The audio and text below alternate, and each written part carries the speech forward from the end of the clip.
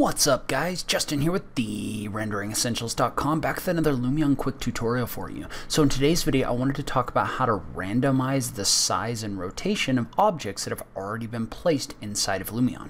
So let's go ahead and just jump into it. So a lot of you probably already know that Lumion has a pretty decent suite of tools for placing objects kind of randomly, because one of the strengths of the software is really adding trees and other things like that that are kind of random and organic in nature, but it also has another set of tools that I think a lot of people don't really know about. So let's go ahead and just dive into this thing. I'll talk about how to use this. So to start off, we're going to go, this is in Lumion 9, so your menus may look a little bit different than mine. I think these tools were contained in 8 as well, but I think they were put somewhere else. But what I want to do first is, this is my model from my SketchUp start to finish series that I did. And in this case, what I want to do is I want to place some trees. So we're going to go into place mode, in the objects mode. So we're going to, in this case, select nature. We're going to click on the button for place mode. That's going to bring up our tree nature library. So that allows us to add in all of these different trees and different things like that. So you can put them point by point if you wanted to, or you could also come in here, and what I'm going to do instead is I'm going to use the mass placement tool in order to kind of randomly place some trees along a line over here. If you remember, the mass placement tool allows you to randomly add in different objects. And so I had this set up with some grass. I'm going to go ahead and remove that. And if you remember, this allows you to randomize the number of things that are placed along here. And you can add different kinds of trees and other vegetation into this. So like, for example, if I was to click on this Alaska cedar right here and then click the plus button, then this would randomly add some of those Alaska cedars in there. So I'm going to add a smaller one in here as well, and we're just going to kind of randomize the number. So I'm going to run this number up, as well as we're going to randomize the offset of our line. And what I'm going to do in this case is I'm going to run this right up to the edge of my grass that's behind my building. You can see I can adjust the number of items in here. So that allows us to get kind of a random nature-like look.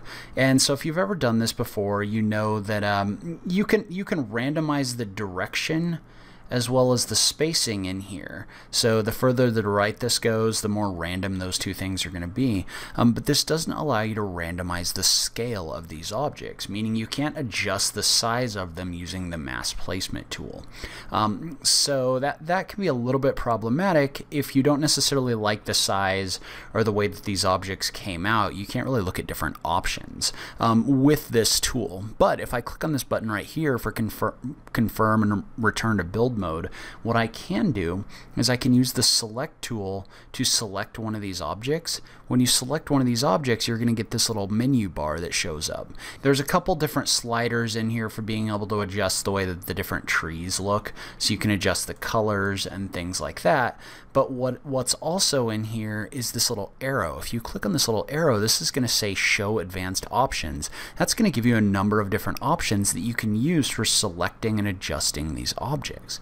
So in this case, let's say I have this tree selected. You can see how there are actually sections in here for focus on selection, find selected in library, select all identical objects, and select all objects in category.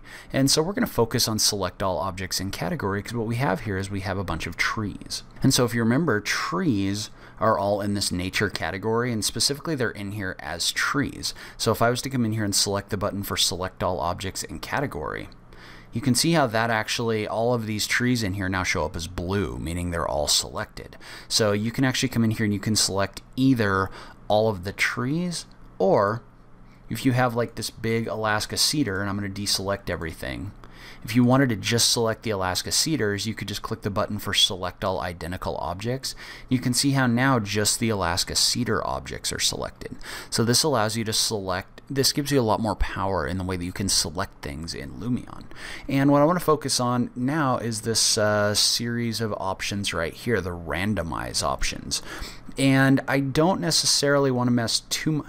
And so what these options do is they let you randomize aspects of the objects you have selected. So there's the position, the rotation, and the size. And so, like for example, if I was to click randomize position, you can see how this would take all of these and it would randomize where they're sitting in this space.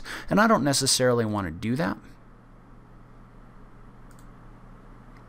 So I'm going to undo that. Because these are already placed kind of at the edge of my model, I don't necessarily want to start randomizing where those are placed. I like where they're placed, but I do want to make some adjustments to their size and rotation. And so in order to do that, all I have to do is I can randomize the rotation of these objects by clicking on randomize location or rotation.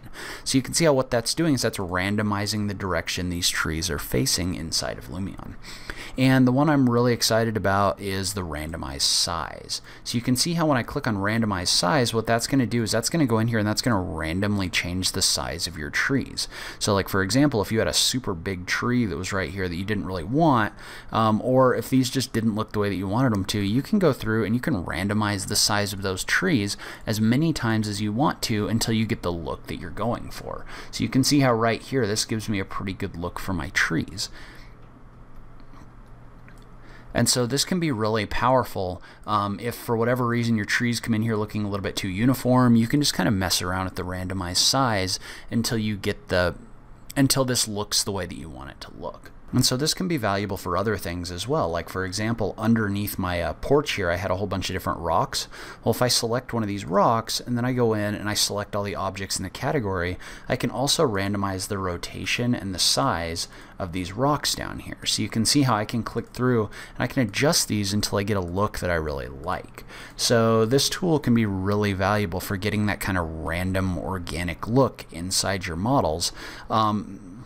That really makes them look a lot more realistic. This is one of the things that really makes Lumion a very powerful tool, especially for nature and exterior renderings. So that's where I'm going to end this video. Leave a comment below. Let me know what you thought. Did you know about this? Have you been using the random size tools in Lumion? I just love having that conversation with you guys. If you liked this video, please remember to click that like button down below.